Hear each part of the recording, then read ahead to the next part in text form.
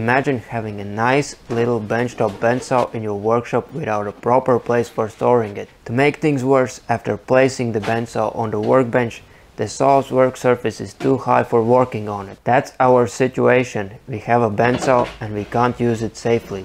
So to fix that, we will use our CNC router to make a mobile bandsaw station with a work surface at a proper height. To save some time on designing the main cabinet, I decided to copy the file for the miter saw station that we built last week and edit it to fit our bandsaw.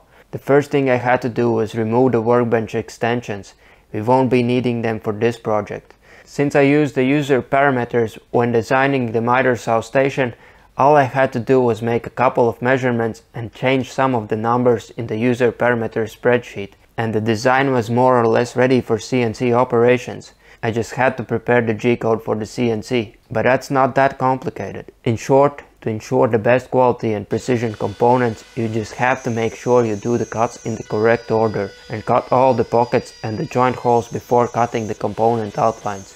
Let me know if you would like me to make a separate video on preparing the projects for the CNC operations, and share my cutting settings so your CNC projects would go as smoothly as loading sheets on the CNC router and removing the finished components. Anyway, before assembling the cabinet, I had to remove the support tabs from the parts made from 15mm plywood and trim the edges of all of the components. When the trimming operations were done, I could attach the shelf to the back panel and add the sides of the main cabinet.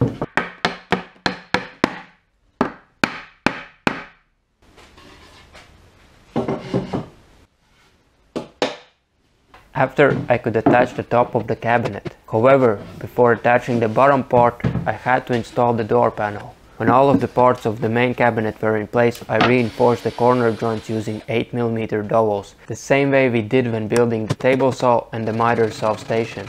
When drilling the holes deeper, I was thinking to myself, why I just don't use the screws to reinforce the corner joints. That would be way faster and it would be easier to take the project apart if I needed to.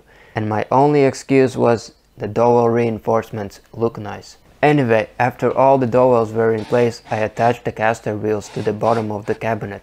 For the back of the cabinet, I decided to use the simple caster option. However, on the front of the cabinet, I attached the casters with brakes. These will ensure the cabinet won't roll around while working on the bandsaw. Before checking the project as finished, I had to assemble the drawer for the bandsaw accessories. To match the bandsaw cabinet with other elements in the workshop, I used the same drawer design we used in the pegboard wall panel attachment.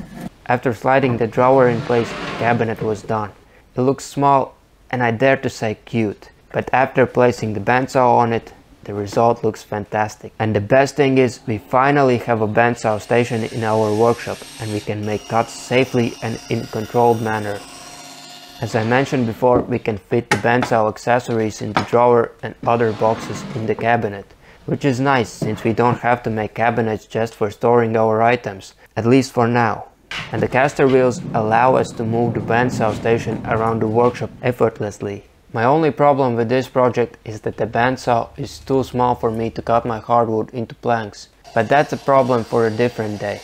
Thanks for watching and I'll see you next time.